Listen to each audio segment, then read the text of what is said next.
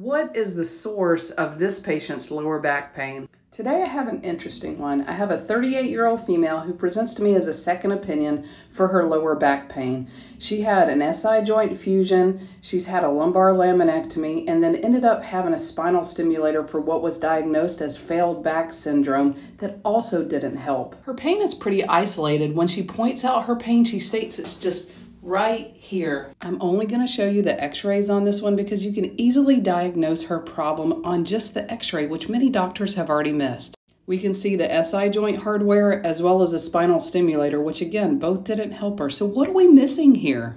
How many of you can make the diagnosis? Stay tuned tomorrow. I'll go through the diagnosis, treatment, and the full explanation. Have a great week. Why does this patient have lower back pain? So let's go through the answers of the case study I presented yesterday of this 38-year-old female who sought me for a second opinion for lower back pain. She's had this lower back pain for years. She's had an SI joint fusion. She's had a lumbar laminectomy, multiple injections, extensive physical therapy, and even a spinal cord stimulator, all without benefit. Here we see her SI joint surgery and her stimulator, and I told you guys that we could point it out on this x-ray.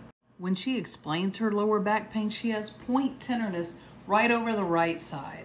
And so many doctors have missed this problem, but did they listen to her? She's literally pointing where her pain is. The answer is right here.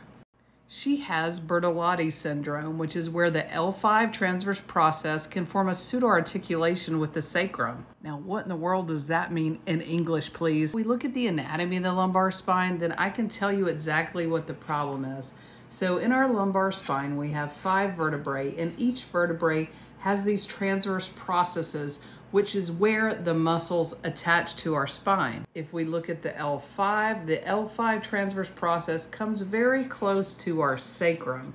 And in her case, it actually pushes on the sacrum. Up to 7% of people with lower back pain has this finding on x-ray. And in the words of Lady Gaga, these patients were born this way. Now, there are many types of lumbar transitional vertebrae, and these are all the types seen here. Our patient has this type where you can see where the L5 transverse process forms a pseudo joint with the sacrum. And over time, that bone-on-bone grinding right there hurts and causes pain. Why did it get missed for so long? If you don't take an x-ray or you don't look at it on x-ray, you will miss it. And I've found that many people have been misdiagnosed.